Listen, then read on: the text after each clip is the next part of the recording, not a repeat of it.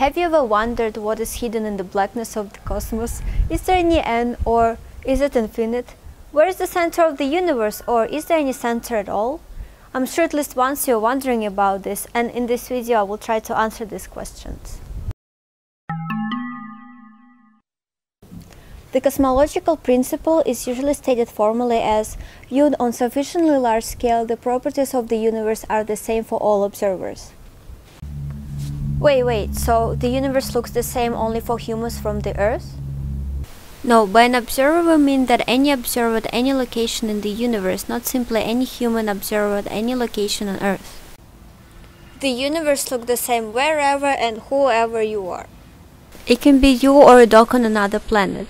It can be your favorite teddy bear in the center of Milky Way, or it can even potentially be a tree on a neutron star. There are two concepts which combined create the whole idea of the cosmological principle, isotropy and homogeneity, but let me explain what these words mean and how the universe really looks like. Isotropic means the same in all directions. So, imagine everything is expanding from you, you are the center of expansion. All dots on the balloon are moving away from each other at the same rate. But where is the center of the universe? It is everywhere and it is nowhere. Let's make it clear with another experiment. These layers with dots are identical, but the top one represents expansion as dots are further away. Now I will move the top dot on the bottom one. It clearly looks like the center of the expansion.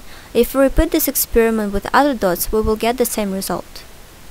There is the second part of the cosmological principle, which says that the universe is homogeneous. It means the same everywhere.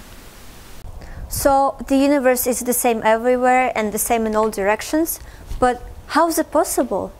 If you look around your room, it's definitely not homogeneous or isotropic. That is why we use this principle only on large scales, hundreds and millions years. So, no matter who you are and what other people say about you, you might be the real center of the universe.